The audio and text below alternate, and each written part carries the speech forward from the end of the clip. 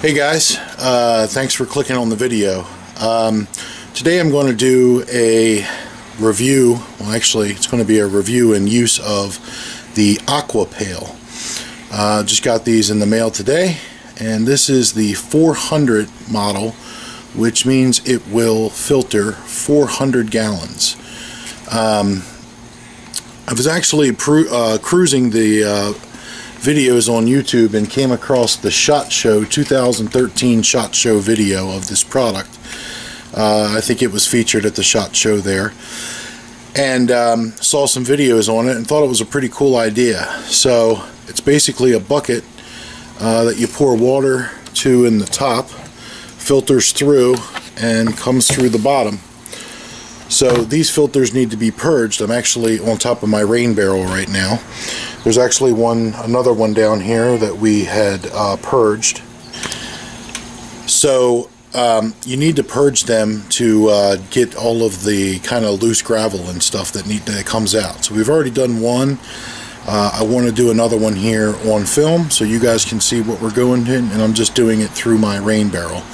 I have a 55-gallon rain barrel, and I have it set up here and on a platform, and so you can see that, and then we'll do some taste tests and show you guys what's going on. So hang in there. One other thing I'd like to mention about this product: it is made in the USA. So any other reason to support this product, there's another one, made in the USA. And this is the back of the box that the Aquapail comes in, and you can see the directions are pretty simple. I'm sure they sell this to different countries also. Alright guys, first things first, when you get this Aquapail, there is a red button. It's like a lock here, and you're supposed to push this in and turn to get this lid off, and we have found that it's kind of a pain in the ass, so we're going to get rid of that little fucker. So Dad, go ahead, take that off. We've found that it's just a pain in the ass. That's gone. That's trash. Okay. Alright, so now that red piece is off, go ahead and open that up. Alright, now you got packing peanuts in there that need to come out. Just set them here.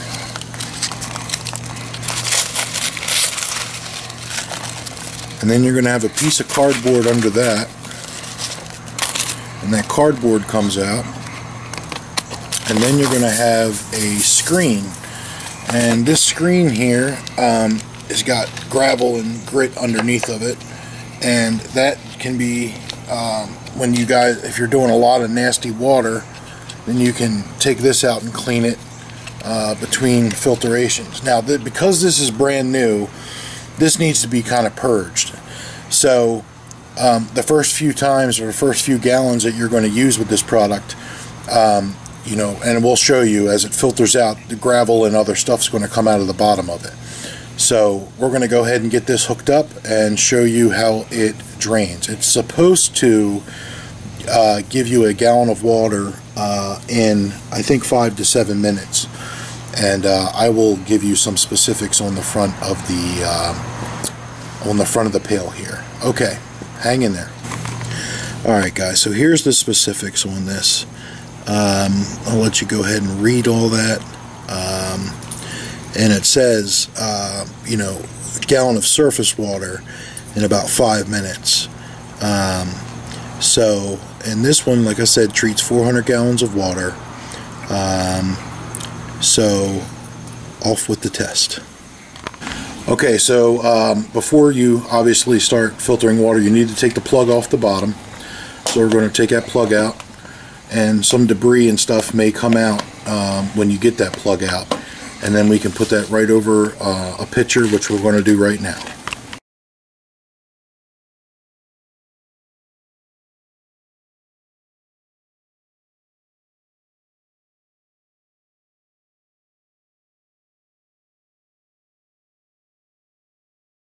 Okay, so I have a 1 gallon pitcher here, and actually this kind of fits inside of that pitcher. Now obviously in this case you're not going to be able to filter the entire gallon, because that is sitting in there. And if you had something to set that on top of so that it wouldn't go completely inside the pitcher, that'd be fine. But go ahead and turn the rain barrel on, and we do a slow drip on this, and you'll see that the water is just going to accumulate on the top there. Move it over, Dad, so it's kind of in the center. There you go. Dad's helping me with the video today. So you'll see we just kind of do a steady drip from the rain barrel. So do the math on this, guys. You got 400 gallons, and this cost $100. Okay, and a lot of people are like, man, that's a lot of money for what it is. But if you break it down, it's 25 cents a gallon. And here's the thing. I mean, you can stock as much water. I can have 55 gallons on a rain barrel. I can have another 50 or 70 gallons inside. 2-liter bottles. I got all kinds of water storage, but at some point, water's going to run out. And if water's totally run out, and you have no way of cleaning new water, 25 cents isn't a lot of money to spend a gallon if you need fresh water. So I think the cost is, for what it is. I understand a lot of people maybe might make their own, but you can see the bottom of the pitcher here where it's dripping through. It's got a pretty good flow rate, and the water's not accumulating on the top right now, and that's a pretty good steady system that we have. Now if we turn the water on and gave a little bit more water pressure through that, then that's going to just overflow the top. So kind of a slow steady drip stream really works out well. You can see that's filling up there on the bottom. So once this gets filled up, I'll show you what's in the bottom of the pitcher, from purging this, and we're going to do it again and show you what's in the bottom of the pitcher after we do that. Okay.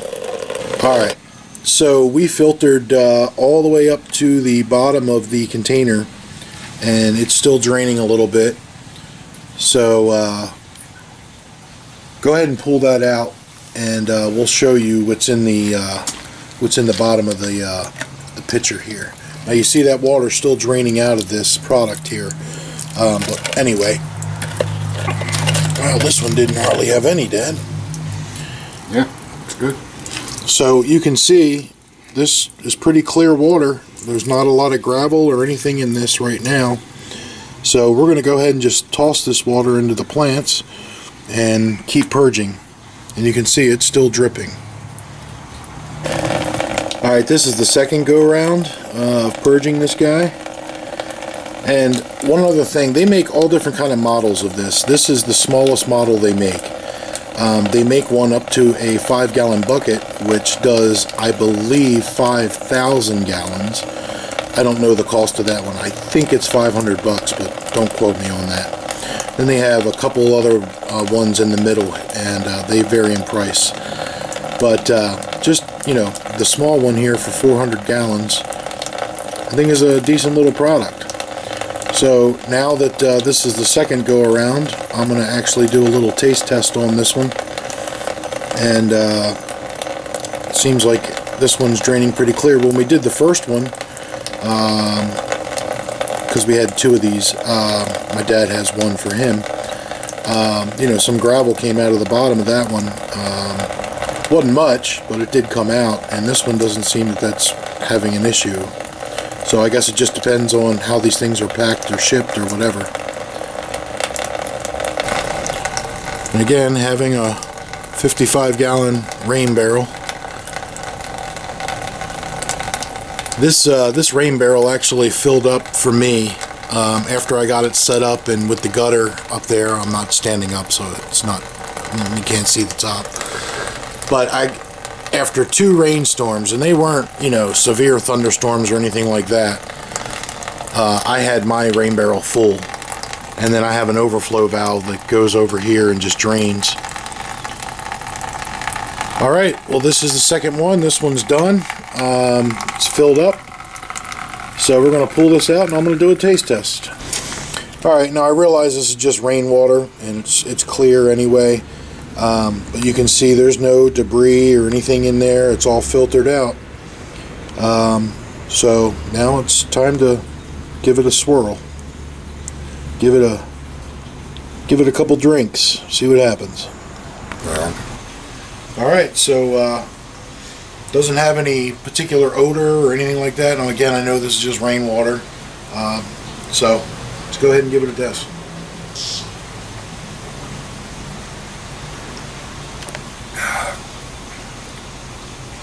Has no aftertaste.